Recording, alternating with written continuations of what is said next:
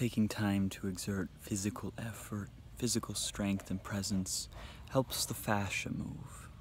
The fascia being the layer of skin under the very first aspect of the skin. It's what moves the energetic body around you, moving electric magnetic currents through your body. And it's very important to keep athletically moved.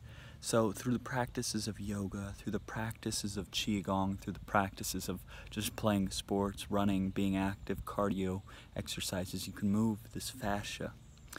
And this fascia allows for the energy within your palms to move, allowing for blood and the presence to be in your body, allowing for greater clarity of what your capacities are.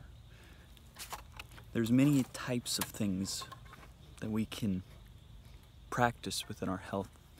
So the breathing pattern is one of the greatest aspects we can practice in our health conscious mindsets, that and eating correctly, because when you breathe in, you combine breath with the physical earth, the air, the heavens with the physical earth, the food, and making sure you're eating pure, loving, compassionate food that has good intentions on it, food that you know is going to help you, not just hinder you.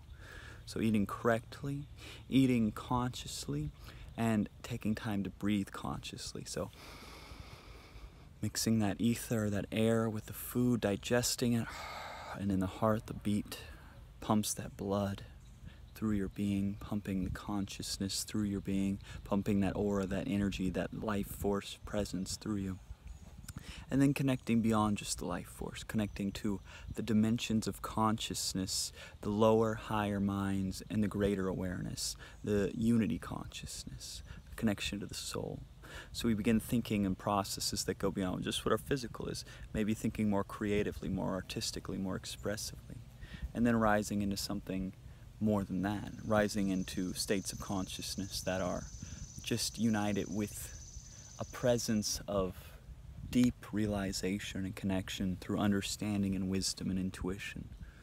And then just rising into that almost void space of infinite light, that Ein Sof Or, that presence of unending spiritual awareness and connection.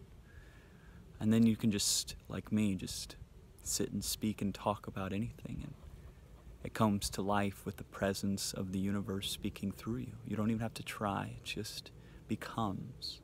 It just is, and you are with it. You are present here now in this cosmic pool of connection and awareness. And back to fascia.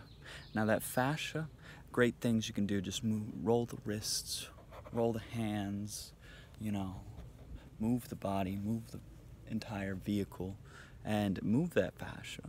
Because the more it becomes stagnant, the more it goes almost, your body's like going into rigor mortis without you moving it. It's like without you moving, without you connecting to the actions of the body, you're slowly causing yourself to go down that path of, leading towards a sooner passing on of this, which is not a bad thing, because this physical vessel, it is only temporary.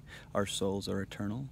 But still, we want to make this vessel the most healthy, most vital temple we can, creating a temple, a peace, a place, a sanctuary for life to exist through you. You're worth it.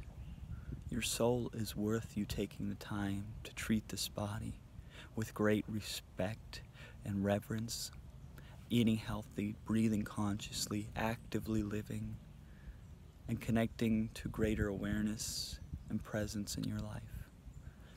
So I pray that you are blessed with this connection and this peace in your life, and that you can come to greater awareness and realization within your own experience. I pray you all have a blessed rest of your day, wishing you all the most radiant light and shining brilliance in this world and the next. All the love shines through you. I'm so grateful for you. Namaste. Ooh.